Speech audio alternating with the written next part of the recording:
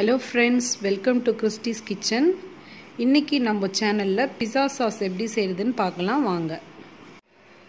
இப்போ pizza sauce செய்யிறதுக்கு நமக்கு ஃபர்ஸ்ட் வந்து 8 தக்காளி எடுத்துர்க்கேன்.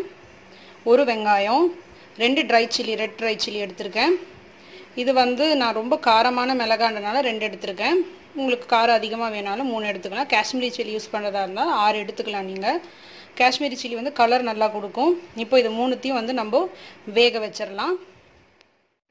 இப்போ வந்து தக்காளியோட அடிப்பகுதியில இந்த மாதிரி நான் கிராஸ் மாதிரி போட்டுக்கிட்டேன். அப்புறமா மேலே இருக்கிற கண்ணியை எடுத்துட்டேன். இப்போ இது மூணுத்தையும் நம்ம வேக வெச்சலாம். இப்போ வாட்டர் வந்து பாயில் ஆக ஆரம்பிச்சிருச்சு. இந்த டைம்ல நம்ம இந்த தக்காளி, வெங்காயம், காஞ்ச மிளகாய் எல்லாம் போட்டுக்கலாம். இப்போ இது வந்து ஒரு 2 to 3 minutes நல்லா பாயில் ஆகட்டும். இப்போ இந்த தக்காளி வெங்காயம் எல்லாம் நல்லா வெந்துருச்சு. இப்போ இந்த தக்காளியோட தோலை நம்ம உரிச்சிட்டு நம்ம மிக்ஸில போட்டு அரைச்சிரலாம். ஃபர்ஸ்ட் வந்து இந்த வேக வச்ச வெங்காயமும் ரெட் சில்லியும் நம்ம ஃபர்ஸ்ட் லேசா கிரைண்ட் பண்ணிரலாம். நான் வந்து இதல இருக்கிற விதையெல்லாம் எடுத்துட்டேன். காரம் வேணான்னு சொல்லிட்டு இப்போ இத அரைச்சிரலாம். அடுத்து நம்ம தக்காளி போட்டு அரைச்சிரலாம். ரொம்ப நைஸா அரைக்க வேணாம். கொஞ்சம் பிறுபிறுன்னு இருந்தா அந்த டெக்ஸ்சர் வந்து pizza மேல போடுறதுக்கு நல்லா இருக்கும். இப்போ அடுத்து வந்து நம்ம pizza sauce வந்து செய்யிறதுக்காக நம்ம இந்த பேஸ்ட் பண்ணியாச்சு.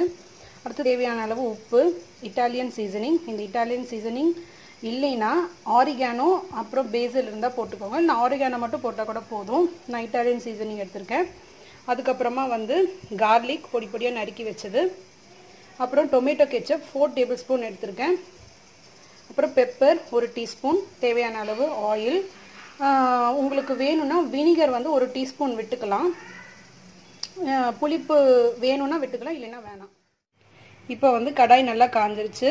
இதுல வந்து 2 டீஸ்பூன் எண்ணெய் விட்டுக்கிறேன். அப்புறமா பூண்டு போட்டுக்கிறேன். பொடியா நறுக்கி வெச்ச பூண்டு.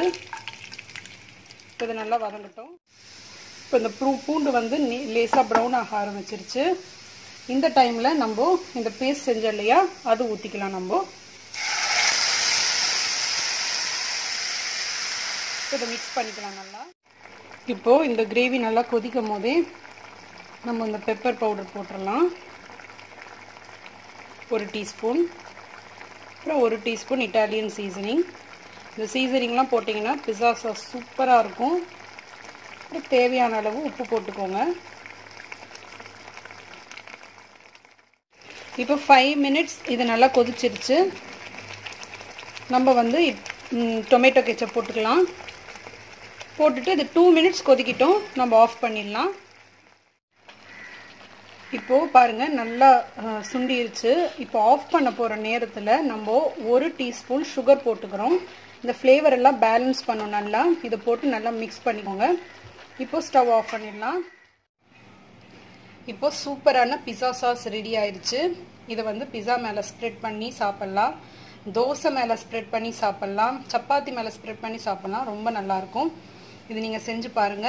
அடுத்து pizza ரெசிபி நான் போடுறேன். என்னோட வீடியோ பார்த்ததுக்கு ரொம்ப thank you. என்னோட வீடியோ பிடிச்சதுன்னா லைக் பண்ணுங்க, ஷேர் பண்ணுங்க, Subscribe பண்ணுங்க. Bye, take care.